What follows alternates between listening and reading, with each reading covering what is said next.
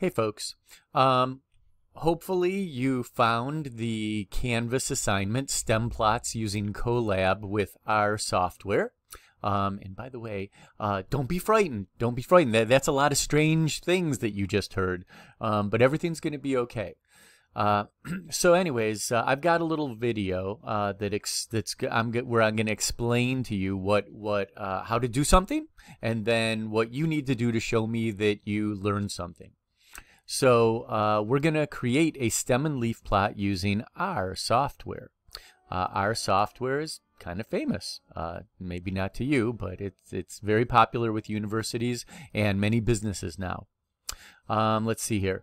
Now, I have a link for you to go to a place where we can write the code using R. And the cool thing is the place we're going to go is to your Google Suite that also lets you do Google Sheets and Google Slides and Google Docs. So it's all part of your free school software, and if you have a personal Google account, it's all part of that as well. The only thing that's we're going to do that's a little bit different is that normally where we're going to go to write this code, it's called Google Colab. Maybe I can show it for you. Let's try this. Colab. Let's try. If we go here, and by the way, we could have gone there through Google Drive because it's a Google Drive thing. If we go here, basically what happens is it says create a new notebook. Please don't do this, by the way. This is just to show you what Google Colab is and what I mean by writing computer programs. Let's write our first cool computer program. Print hello world. And then I'll run it. This is what computer programs do. You give them instructions and then they do what you ask. There we go, hello world, yay.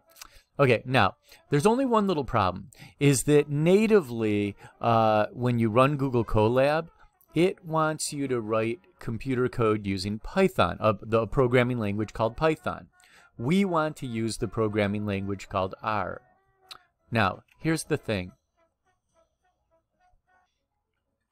If we try to write using the R programming language, imagine me going into a local store and speaking in Italian and trying to get what I want. It might have some issues. So that's a little problem we'd run into with Google Colab here. One of the things I'd like us to do is I'd like us to be able to plot various types of graphs, including the stem and leaf plot. And by the way, one of the reasons that we're using Google Colab and R is because it's one of the few pieces of software that I found that is commonly used amongst people who crunch numbers, and so I wanted to present you with a real-world tool that just happens to be able to show stem and leaf plots. Not a lot of other real-world software that I found does. Anyways, so the problem is this, is if I want to do a stem and leaf plot using Google Colab and R, it's not going to work. But let's just try. So I'm going to take some data, I'm going to make something up, something like 45, 21, 34, 46, 57, and then I'm going to go ahead and try to do a stem and leaf plot, which really short, easy command, stem data. I'm going to go ahead and hit run. And the problem is I come up with an error message because stem is an R programming language command and Python does not have that command built in. That's why we use different programming languages. Some of them give us some capabilities and other languages give us different capabilities. So I'm going to show you how to use Google Colab, which is free to us and free to you when you're in the working world. And we'll make it so that it understands R. And in the future, we also may write some Python programs. But for now, we're going to go ahead and use R. So how do we do that? We go back to Canvas, and I've got a link for you. I've also got another version of the link. Here's a shortened version of the link. Either one of these should take us to Google Colab, except when we get there, now Google Colab is going to let us program in R instead of Python. And one way that we can verify that is we can go to Runtime and change runtime type, and we can see that R is being used instead of Python. You don't normally have to check that, and there is another way, by the way. We can quickly try to do a stem and leaf plot and see what happens. So I'm going to put some numbers in here. Okay, so here's some data that could be plotted in a stem and leaf plot, and I'm going to try to use the R command, stem, and then I will give it the data in order to do this, to plot the stem and leaf plot. Let's go ahead and hit run.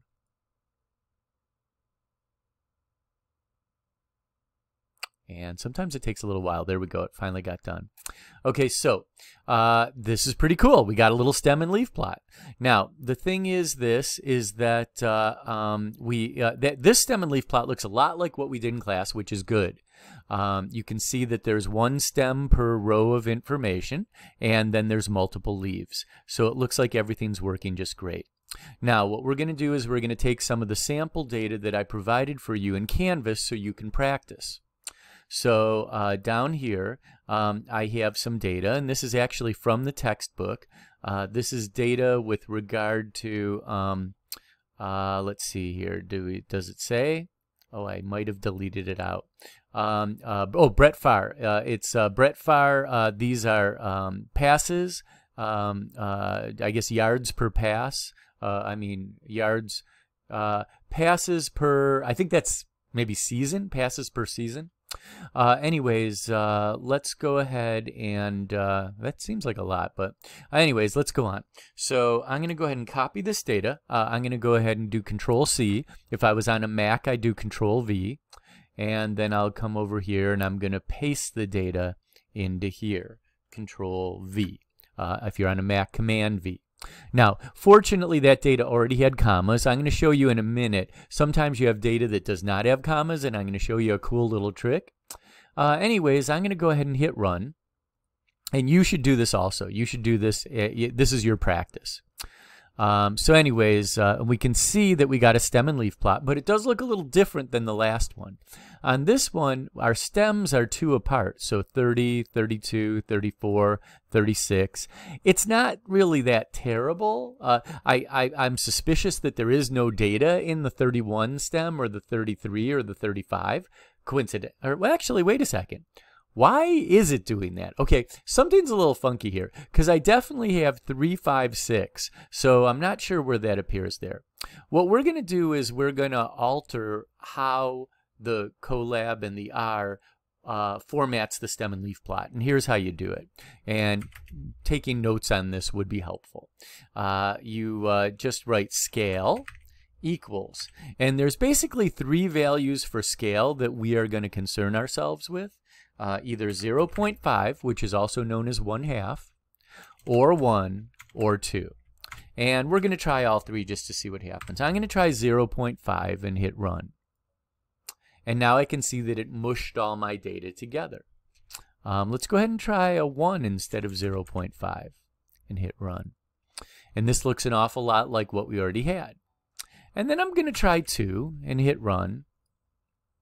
And voila, that is what I was looking for. Now I have my stems going 30, 31, 32, 33, 34, just like in class, yay. And then we can also see all the leaves.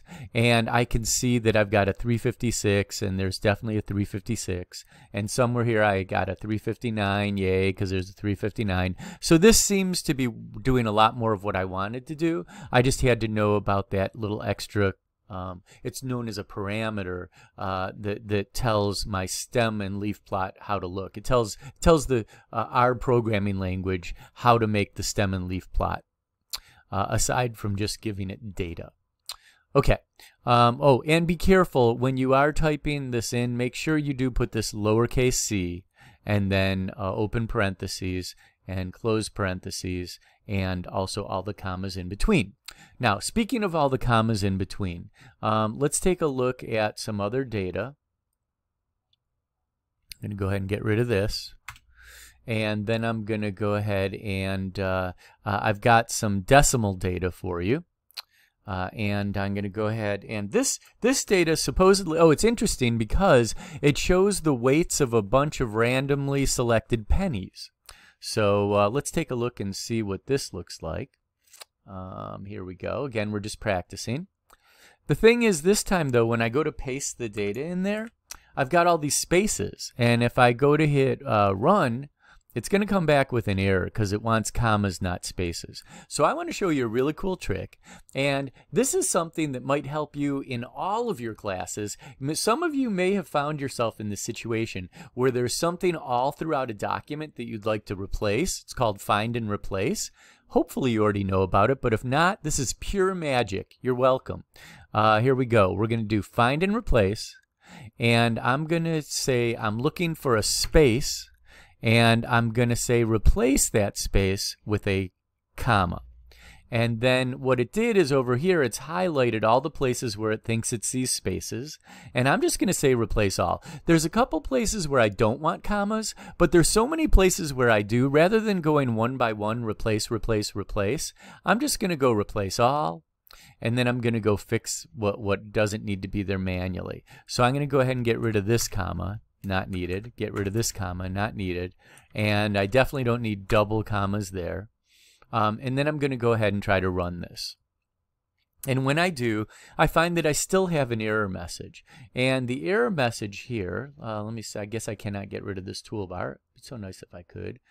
Clear output, yeah, it won't let me get rid of it. Anyways, the thing that I wanted to show you is that when I did the search and replace for all the spaces, there was over here at the end of this 3.12, there is no space. It just goes to the next line. And so therefore a comma was never inserted there. So I'm going to go ahead and hit comma. Now, you might ask yourself, well, how the heck does he know that? How do I know that? Teach me, Weingarten, how to find something like that. And all I can tell you is this. A lot of what I know about like writing computer programming or technology in general comes from the fact that I've been working on it for like at least 30 years now. Maybe 40. Anyways, so yeah, a lot of experience, but in general, the same ideas that apply to all the problems that we try to solve in class, the same concepts apply. You've got to keep trying. Don't give up, you know, and try to use logic and reasoning and strategy. What would my logic and reasoning and strategy be here? Well, one thing would be is maybe I should go through with a fine-tooth comb and double check everything that I've written. Oh, the other thing is they do give us a hint in the error message. They say that the place where they're having the problem is right here, where the 3.10 is. Now, I can't see any problem there, but if I go back, a lot of times the problem in a computer program is back a few steps. So in this case, if I went back, I can see, there's a comma missing there. Okay, anyways, let me go ahead and hit run. And now we got the stem and leaf plot, and we have split stems. And in this case, well, let's go ahead and take a look if we have a scale of 1. Scale of 1, everything looks pretty, looks good, but again, it's worthwhile to experiment with all the scales. I'll try 0.5. This one, I think the data is too mushed together. I'm going to go back to 1.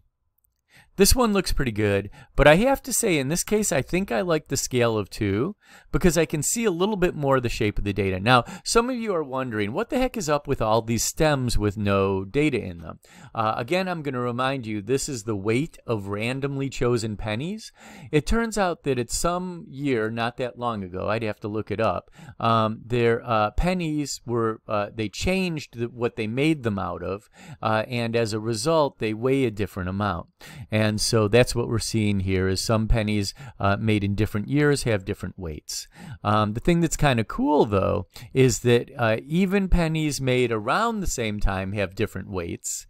Maybe that's because some of them get a little more worn and some of them are a little less worn out, I should say. Anyways, so that's another example of how to do a stem and leaf plot using Google Colab and R, and some of the tips and tricks you'll need along the way in case you run into problems. Okay, one last thing. Let's make sure that you're doing the right thing to get credit for this. In the Canvas assignment, it says you must do, what I want you to do is take this data. I want you to take this data and make a stem and leaf plot. And when you do, I want you to upload the screenshot of what you did to this assignment. Oh, it also says make sure that your name is in the code and comments. So let's go back and fix that. So how do you put your name in the code and comments? You can do this. You can go hashtag, in my case, Michael Weingarten, and then you'll do the screenshot after this. Now, some of you might have some difficulty figuring out how to do a screenshot. Some of you are going to try to give me a screenshot of the entire screen. I don't want that. I want you to grab just the specific area that needs to have a screenshot of it. In this case, it would be just grab the code and this stem and leaf plot. I don't need to see the top part. I don't need to see the whole width of the screen. Just give me the gist of it. If you want to know how to do screenshots, I've got some information for you here in Canvas. There is a whole module item on screenshots where I explain how to do screenshots with Windows 10, how to do it with Macs, and how to do it with a Chromebook. So if you don't, you obviously, maybe you know how to do it or you could Google it, but here's some information for you so you don't have to go too far. And I think that's it. That's everything you need to know about using Google Colab and creating stem plots using R. And now you know what you need to do. You need to go and say, see it's where it says turn this in by screenshot and upload. Make sure you do this, and make sure your name is in the code in the comments. If you can do that, you get credit for completing this assignment, and we're going to use Google Colab and R more in the future. Anyways, hope that was helpful to you. Feel free to contact me by Remind or email if you need help. I would like to remind you, do not contact me by sending me a message through Canvas.